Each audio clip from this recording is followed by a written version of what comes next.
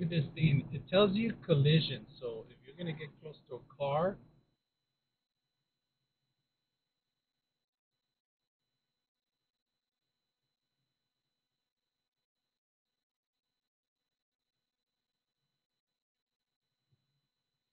all right, today we're going to bring a dash cam. And look at this. This is a large dash cam that I also have a navigation system.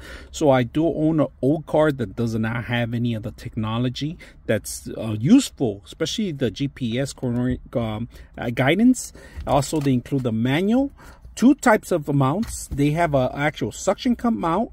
And if you don't have anything, they do give you a surface so you can actually paste this on. It does have a adhesive in the back. Also the other one for just a regular mount, but this is actually to mount in your dashboard of your car. And then they give you a backup camera too, so you can install this with a long cable. Now, just to be aware, there is, if you want to connect it to your speakers, there is an audio jack. All right, 3.5, if you guys can see that. GPS has its own adhesive. You're gonna have to mark it in, and you're gonna have to connect this to your actual console, right? It needs to go into here.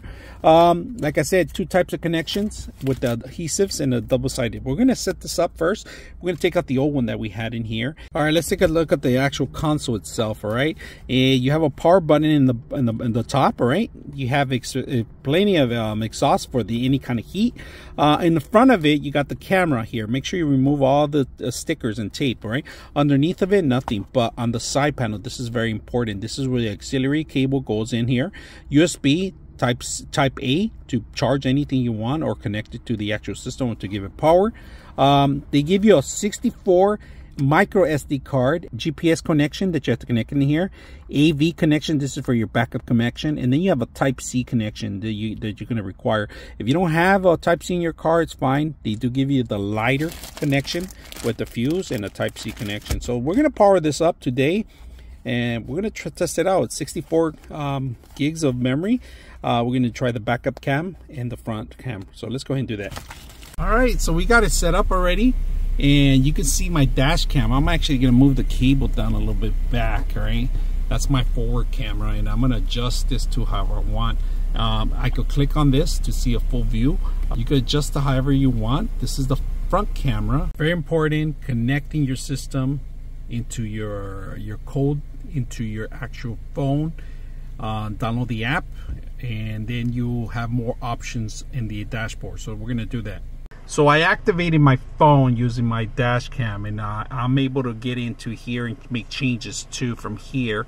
We could change the name of the camera. We could download the app, any video that we have on our phone from the system to our phone. If you want, we can make manual changes, do the navigation and other stuff. So that's pretty much all the features that are included on your phone. If you ever get in an accident, you can transfer your phone, show the police officer or show whoever you have in the dash cam immediately. So I like this feature. It's an option that it's not very difficult to get out of here, but other systems are very difficult to actually get the video. So now we have a lot of applications on our system. We could have music, we could check our full camera if you want, we could go back into what we were in, we have our navigation system, we have music and so forth. You could add apps, you have Google Assistants on the actual dash cam. Before, we didn't have anything on this car. This is an older car, doesn't have anything. This is a great addition for it, if you guys can see that.